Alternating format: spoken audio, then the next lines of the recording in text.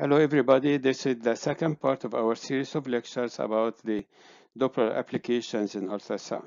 And this part will discuss the Doppler waveform display. Doppler waveform displays, we have two types, either the analog or the digital. The digital is called the Doppler spectral waveform and the analog is called the Doppler analog waveform.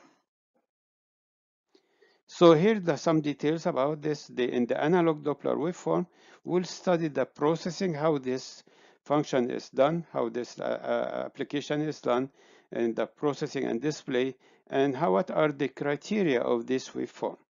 In the second part, or the digital display, we have the digital spectral Doppler waveform, and usually this is simply called the spectral waveform or the Doppler spectrum. And in here, we have this, could be actually performed either with the pulse wave or the continuous wave transducer.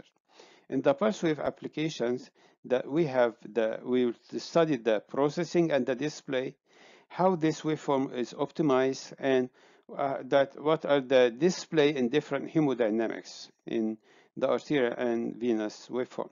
And again, we'll discuss the continuous CW waveform. So here is the Doppler analog waveform. As you see here is one line, only one line going up and down. So this analog technology, guys, for the Doppler waveform has been developed long time before the era of digital technology we are living in. So it is not widely utilized nowadays. There are other applications that can be replacing it, mainly the digital one. It used to display the waveform in the one-line format. What is this one line? Is displaying only one velocity.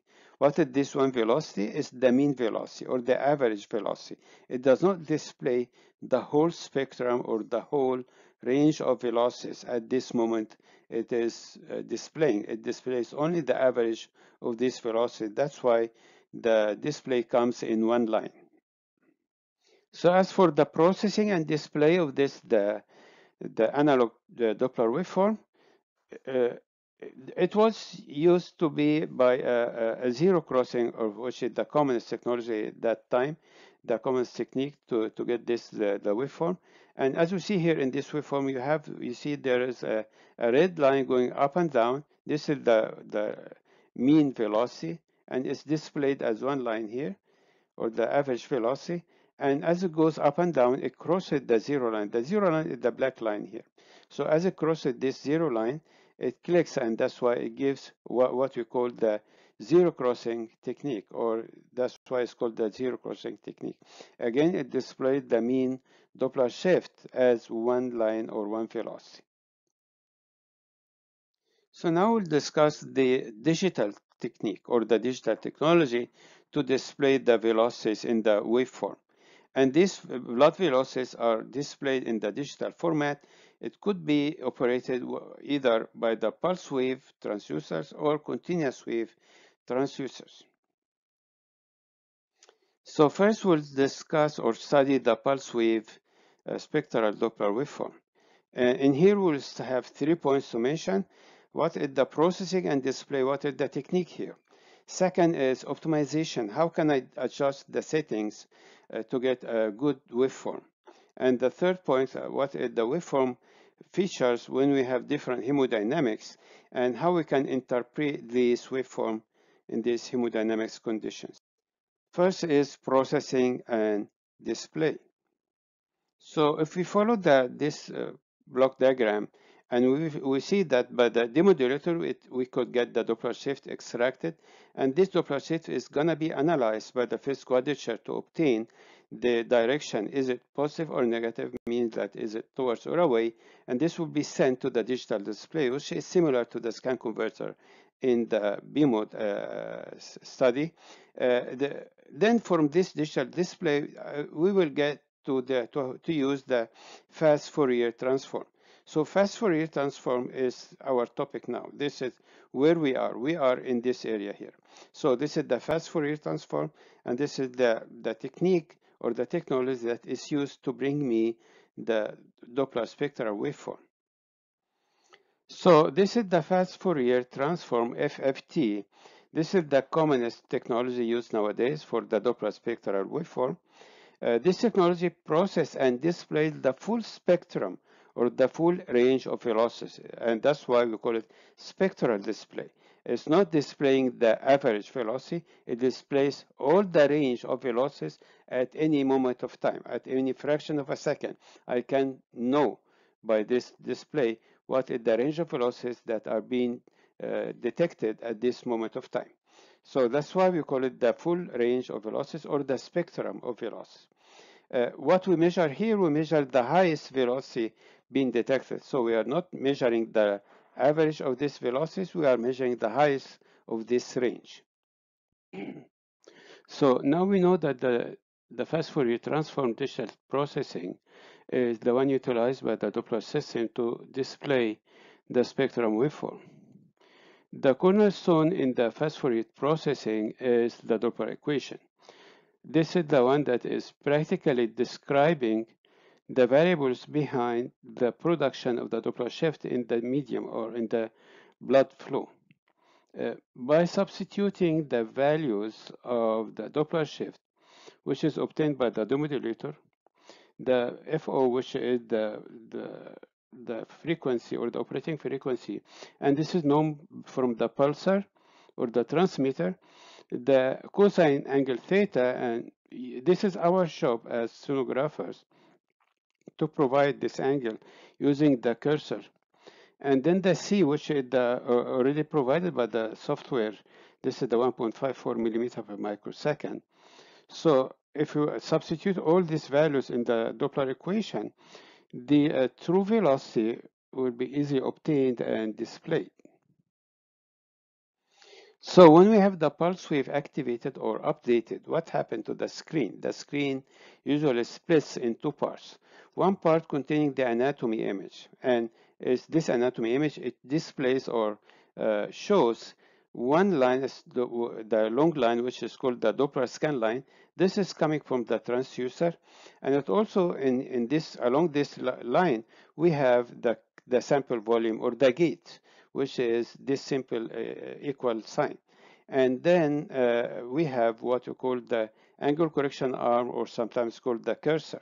So these three plotted lines, they will be plotted over the anatomy screen. And this is how you can move the anatomy to fit with these lines. So you can move the angle correction, you can move the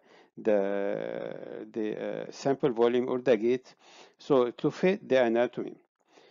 The second part of the display will get what we call the spectral waveform.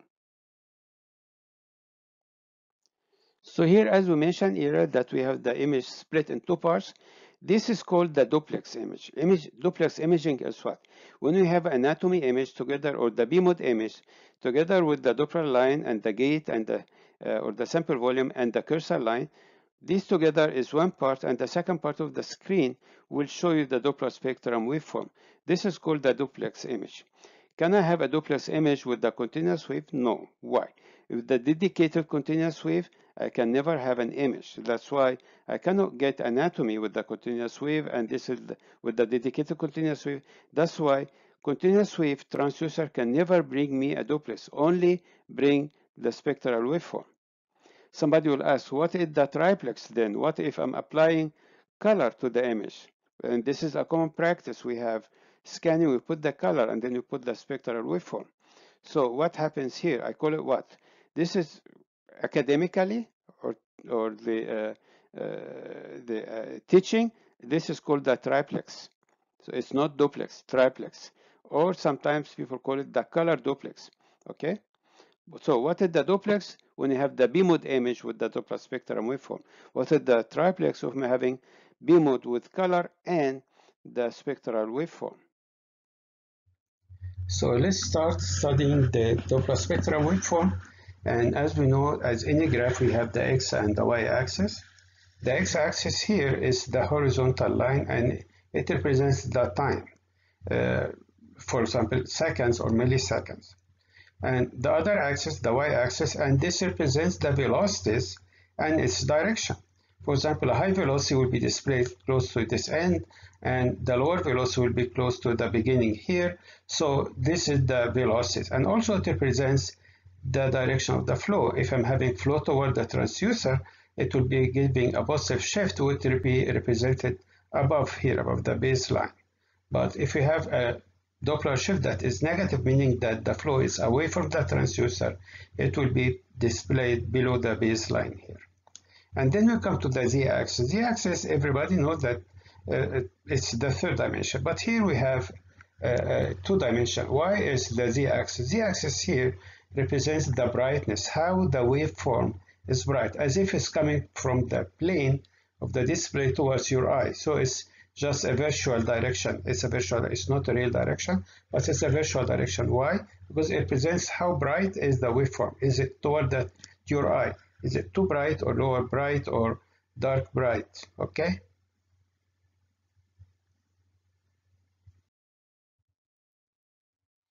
Let's study the x-axis, and as we know, that is representing the time. It starts from here all the way to this direction. So this is the horizontal line or horizontal axis.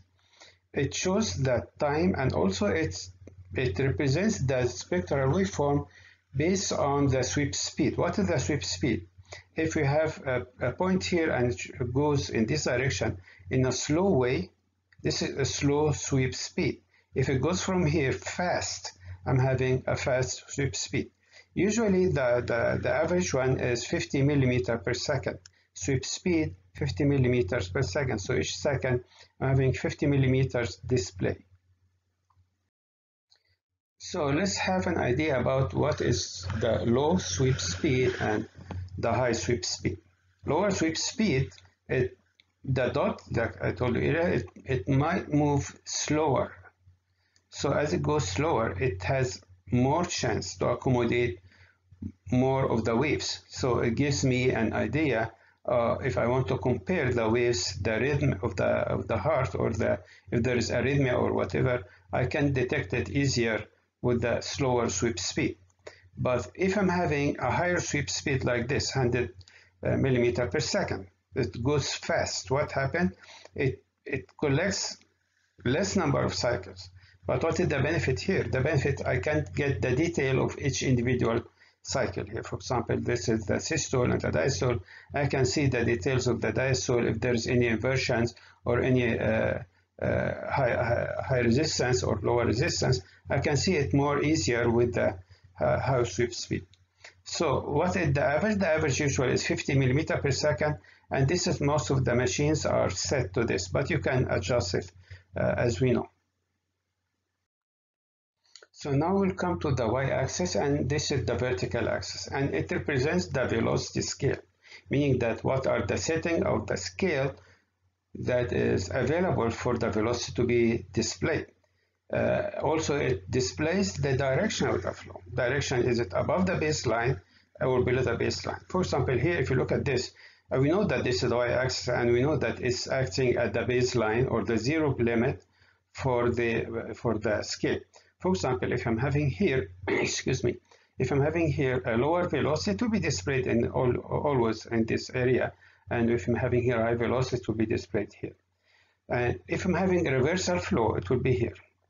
So this is the y-axis. Now let's have an example. If you have a transducer that is sending, for example, a 5 megahertz. 5 megahertz means 5 million hertz. If the reflections are higher than this, so it's higher than 5 million, what happens? I will get a positive shift. Where it will be displayed? It will be displayed above the baseline because it's a positive shift. If I'm having the reflections are less than the 5 million, so what happens? I'm getting here a negative Doppler shift, and the negative Doppler shift will be displayed below the baseline. For example, these are reversal flow because they are away from the transducer, and they are representing Doppler shift that are lower than the transmitted or the operating frequency. Also, the y-axis here, it can help me if just, for example, I want to know what is at this moment of time, what is the velocity of the blood. If I got, for example, this is the curved arrow here. So if I'm having here a point, if I draw from this point a vertical line here, it cuts through the spectral waveform. And it shows here from this point to this point, this is the range of velocities at this particular point of time. So this is the range of velocity here. Imagine that I'm just giving some wild numbers. If this is between 10 and let's say 50 centimeter per second. So this is the range of velocities at this moment of time. So this is and this is why we call it the spectrum waveform, because it shows me a spectrum of velocity. Now, what if I want to measure the peak systolic? I measure this point. I don't measure the whole range from this point to this point here. I measure only this. So the peak systolic, that's why I call it peak systolic, because at this peak, this is the maximum velocity depicted at the sample volume or at the gate. Now we come to the z-axis, and actually this is a virtual z-axis. It's representing the brightness of the waveform.